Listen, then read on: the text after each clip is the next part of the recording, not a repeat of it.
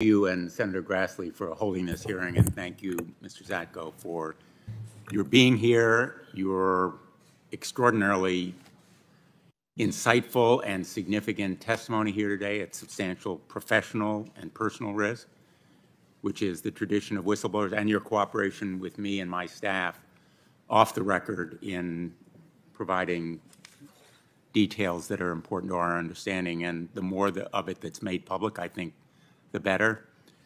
Would you agree with me that Twitter has put its users' health and safety severely at risk? Yes, sir. And it's put the national security severely at risk? Yes, sir. That was part of my disclosure. Its management has misled its own board of directors? Yes, sir. And in that event, the management ought to be certainly restructured, shifted, changed, correct? Yes, sir. That kind of structural reform is necessary to achieve changes within the company. That is my belief. You've also said that this company has misrepresented facts to government agencies, most especially the FTC. That's correct, isn't it? Yes, that is correct, sir. And I think you shared in your complaint that Twitter management was intending to mislead as well French and Irish regulators about compliance with the consent decree, correct? Yes, sir, that's correct. How high in the Twitter management would you say that intent to mislead and, in effect, deceive government agencies went? To the CEO, I do not know to what level inside the board. They did not know because of misrepresentation or chose not to push. The misleading of government agencies is one of the reasons why stronger action hasn't been taken? That could very well be, sir. But it also, in effect, is the result of a lack of vigor in law enforcement, whether because of inadequate resources or a failure of will. That could be as well, sir.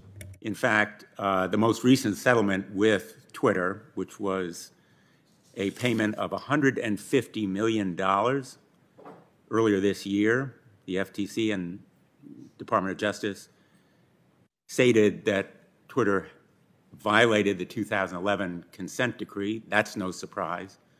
But the size of the penalty, a mere $150 million, amounts to the kind of burden on us average drivers when we pay the toll to go into Manhattan, given that its profit in the second quarter of this year was about $1.18 billion, correct?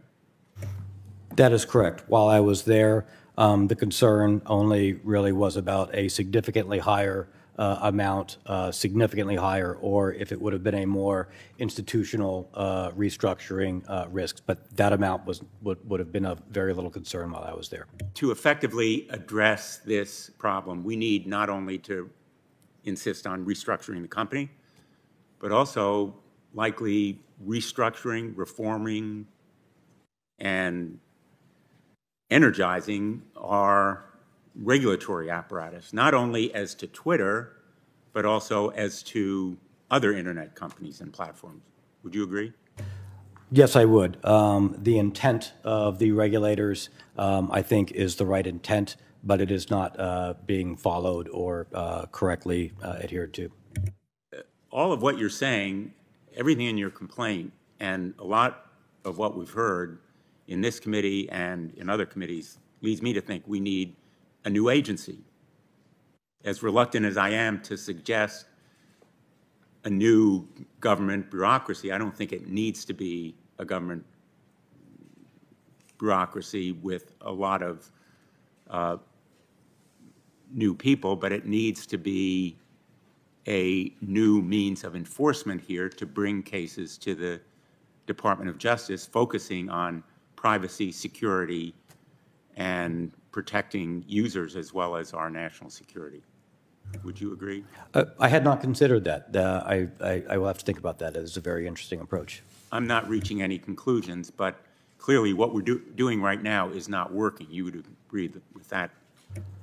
Yes, what I have seen, the tools that are used out of the tool belt are not working. I do believe other tools in the tool belt do work, but the regulators aren't able to quantify and get measurements that would show them to switch to the other tools they have. What are the remedies that, for example, other countries have that enable them to better protect privacy? Some are simply much more aggressive and do not accept answers at face value, put very strict time constraints on requiring answers, require data to back up the answers, and threaten to preclude monetizing entire markets, such as maybe you won't be allowed to monetize in France, or maybe you won't be allowed to use a particular data source in France, and you have a week to respond sort of approach. And let me just finish on that note, to expand on the Upton-Sinclair theory of the case here. Essentially, users and their information are Twitter's product. They are the means to monetize the eyeballs on the site, to collect, use, and monetize that information is the Twitter business. And so their reckless disregard for their users' health and safety and for the national security is a product of that incentive. Would you agree? Yes, sir. And that's why I understand the M in MDAO to be monetizable daily average users. Thank you, Senator Blumenthal. Senator Blackburn. Thank you, Mr. Chairman. Thank you for joining us today. I'm a mother and a grandmother, and I want to talk with you about this process Twitter has gone through. They tried to start a new subscription-based adult entertainment